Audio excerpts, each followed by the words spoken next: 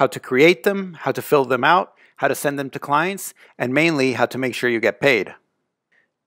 If you have 10 different clients, you're going to have 10 different requirements for invoices, so you should keep this in mind. Pros.com and other sites offer their own invoices, but unless you can make a payment through the website itself, as you can with Upwork and Twago, chances are you will have to issue your own invoices. I've found that the best way to issue invoices is once per week. You definitely do not want to wait until the end of the month, since most payment terms start from the invoice date and not the translation delivery date. The invoice writing process starts basically when you're assigned the task, and that's by filling out the information I mentioned at the beginning of this lesson. Now, as an example, I will show you my invoice template. This is an example of what I send to every client after I've performed the job as an invoice so they pay me.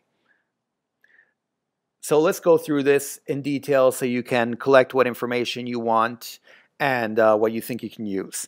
First of all, you can ignore the logo at the top. I added that when I decided to get incorporated, which is a next step. After you've started making money for your translation services, you can see if you want to get incorporated. That is not something I would count in becoming a freelance translator, but I might add a little something about getting incorporated later on. For now, don't worry about it. You can just put your name up top, or you don't have to put anything.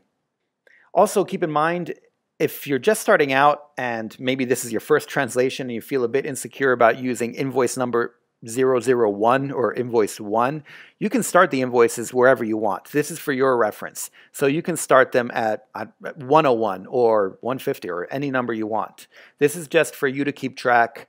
I would suggest, however, once you start, to keep them in chronological order so it's easy to find invoices later on. As you can see, this one says invoice 405, which means the invoice before that was 404, the one after will be 406, etc., etc. Now, the information next to bill from never changes since it's mine. And so this will show up the same on every single invoice I send out. The information next to bill to will remain the same for each client. So if this is a repeat client, say, I can just copy and paste that from an invoice from the past. Next, as you can see in the for part, here I copy the information from the Google spreadsheet I mentioned at the beginning of this lesson. If the client is using any of their own reference number, I'll include that here as well. Otherwise, I'll just put the name that I used. And once again, you can feel free to show a rate and a word count or not. The important thing here is the money due. So triple check these numbers at the end. You definitely want to make sure you do not make a mistake, whether it be the currency or the amount due. And last but definitely not least, you want to include that big green box that I have there. It can be obviously any color or any shape as long as it's prominent. I always place this in a very obvious place so that the client has no question as to which number is the amount due.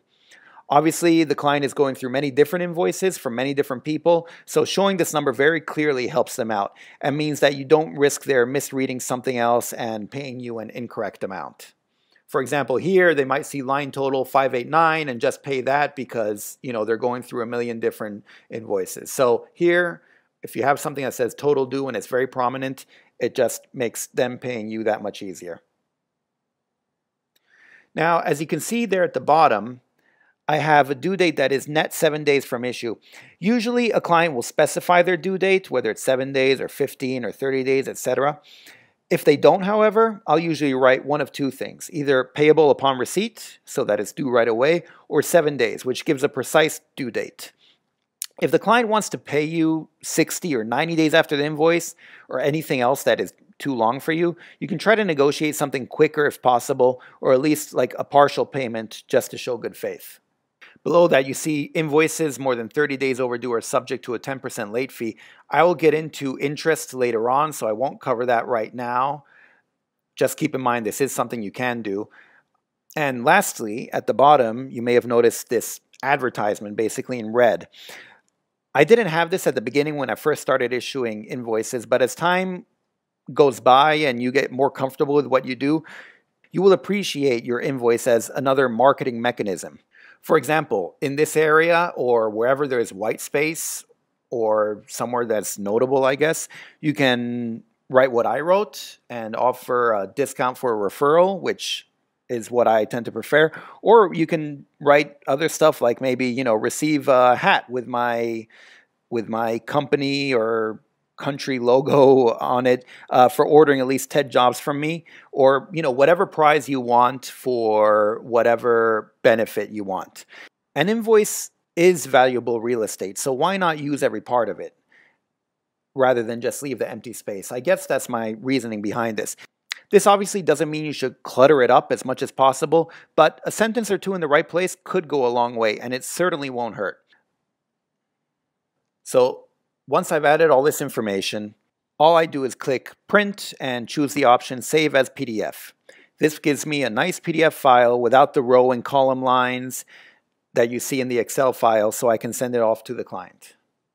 Here are some other additions you can make to your invoice.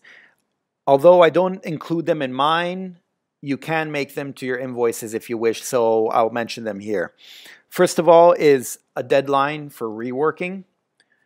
Every now and then, the client might ask you to rework or modify a translation you've made. For the most part, it is wise to do so, since they mean you've made a mistake, or if not, regardless, they just keep the client happy. However, you also want to make sure that the client doesn't contact you, say, 5 months later and ask you to rework a translation you forgot all about and want to include that as part of the same invoice.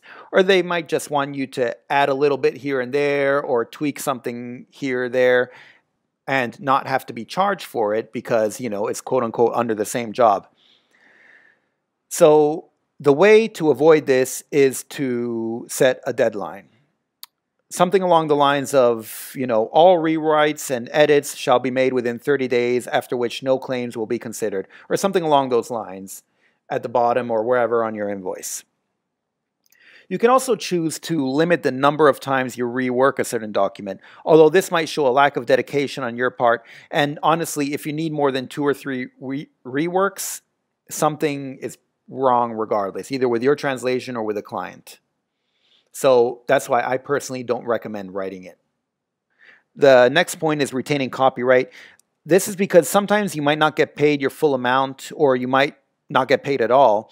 And so while you're fighting to get your money, you might find out that the client is using your translation on their documents or their website.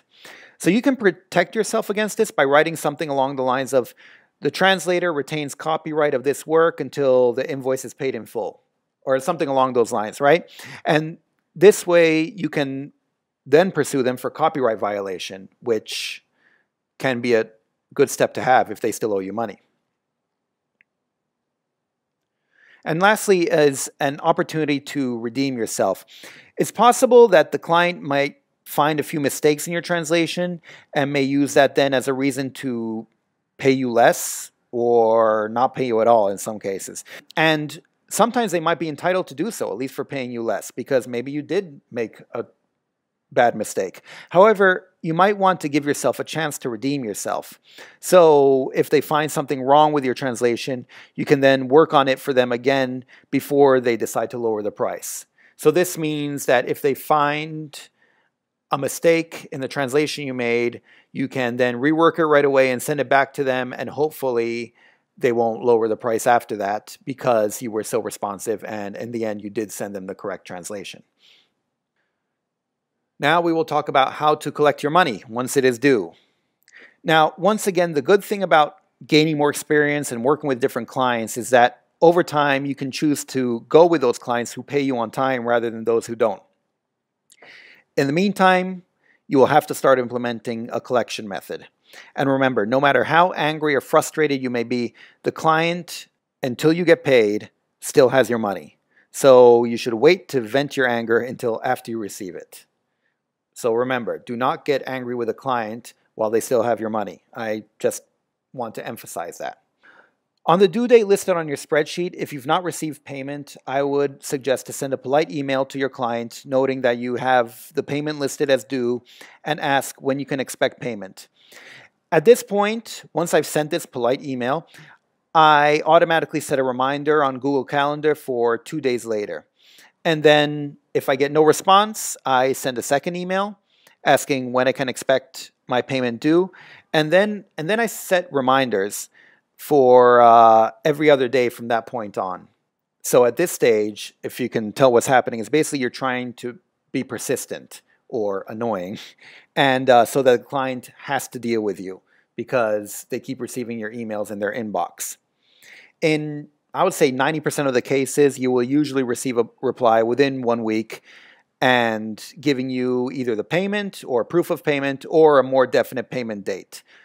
So 90% of the time, that'll be enough, and then you'll have your payment and that's it, right?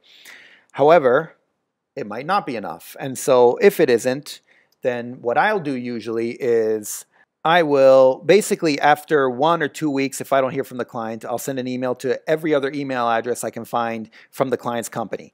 This will include the info@companyname.com or contact@companyname.com or any other person, especially if you can go to the website and find the boss's name, then sure, send it. You're owed money. So, this way you can be sure that the client's colleagues and boss know that this client is late with their payment.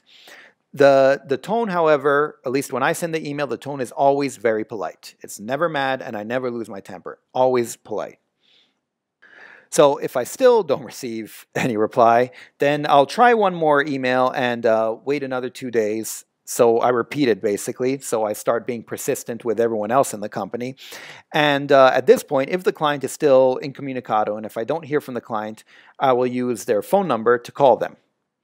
I often say that I'm calling on behalf of me. Now, this is just something I do. I confess I don't know if it's a better tactic, but it seems that if they think a whole organization is behind me, they might be more likely to take me seriously.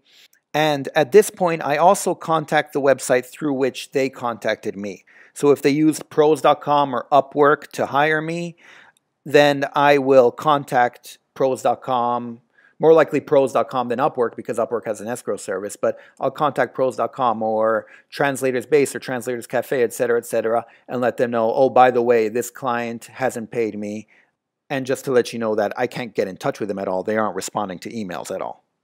I will also write up a bad review on pros.com and elsewhere. Pros.com, remember, has the blue board where you can look up any company and see how well they're rated or how badly they're rated. And pros.com in most places then allow you to retract the review. So what I will do is write up a bad review and then email the client and say, I had to write this bad review. I will, however, retract it once you've paid me. I should say that actually I prefer to keep it up even after they pay me because I do feel that other translators should know if payment is bad. I might add an update to it, but I feel like it should be kept up. However, when you're asking for money, you want that money. That's the main thing you want. So, offer to retract it if it's something that's important to them as long as they pay you. And then later on, evaluate how you feel. My last resort, when at all possible, is to pay a personal visit to the client. This obviously has geographical restrictions. However, you might have maybe family or good friends close to the client. At this point, depending on the total amount, it might be worth offering half of the payment or partial payment, a percentage of it, to whoever can pass by the client with a copy of your invoice and insist upon payment. Now, I've only reached this stage once. And I had a friend of mine call the client, and my friend called to say she was passing by to collect my money later that day and called the client from a local number. Once the client received the call, they sent their payment to me right away. So it actually worked out pretty well. What about interest? As I mentioned before, you might want to be able to charge interest for payments that are overdue or that are late.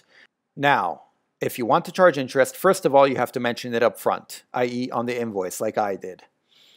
Second of all, charging interest might actually depend on the legalities of the country you reside in. For example, in most of Europe, you are allowed to charge interest as long as certain rules are being followed, i.e. prompt notification.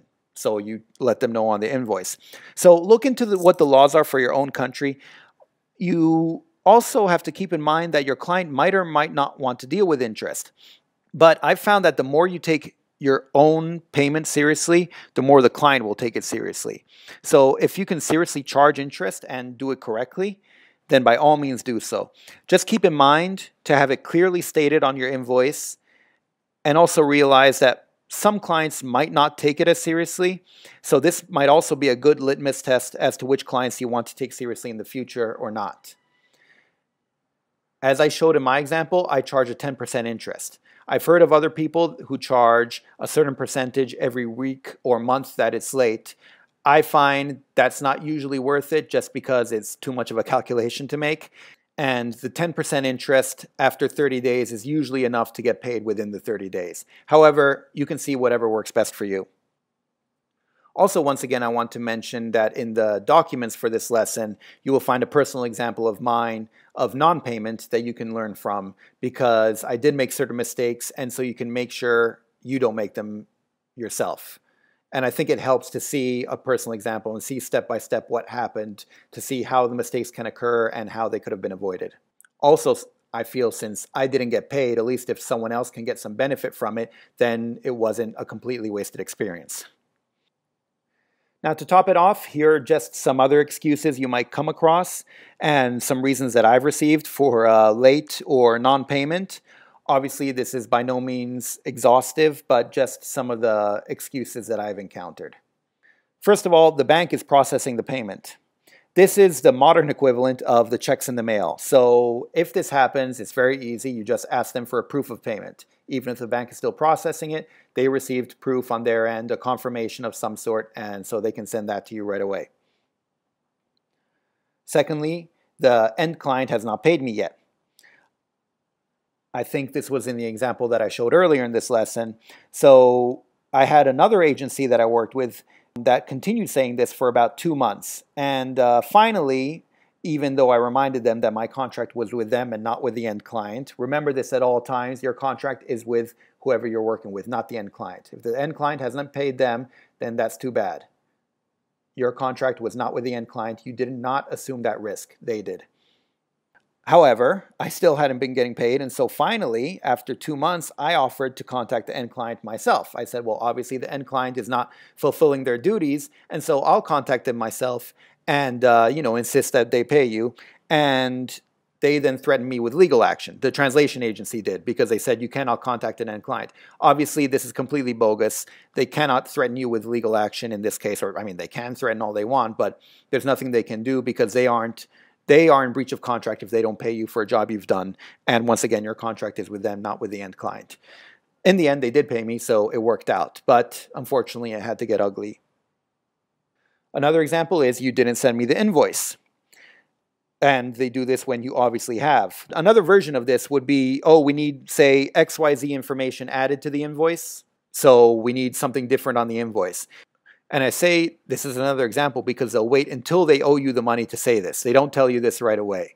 And so, I mean, in this case, what are you going to do? You just send a different invoice, but also note that the money is overdue. So feel free to add that 10% right away or something along those lines. The 10% interest, or whatever penalty you have for late payment. Another example is we will pay you after the next job. And honestly, I've received this, and honestly, I wonder if anyone has ever accepted this, because it seems ridiculous to me. Another one that I've received, and I should say more than once, is the client, whatever name, is in the hospital now. I say client's name because, they mentioned the person specifically that I was dealing with. Now, I received this, well, I mean, a variation of this twice. One is very sick and another one is in the hospital. And in one case, they stated that the client was in the hospital for a week or at least a week or something along those lines. Unfortunately, the client or whoever contacted me forgot that the client had added me on Facebook. I'm pretty sure it was a client emailing me and just pretending not to be herself. But I was friends with her on Facebook, and around 1 hour later, she posted an invite to a party at her house that weekend, which was 2 days away. So the answer to give here, if a client is in the hospital or is sick or something like that, is to say that business life, unfortunately, still goes on. As callous as business life may be, it does still go on. And despite someone being sick, you still have to pay the rent and pay your bills. Also, I would recommend, if you do hear this excuse, not to do any future business with that client because, look, it might be true, in which case you can work something around it, but if you find out that it's not and it was an excuse, it's definitely not a client you want to deal with in the future.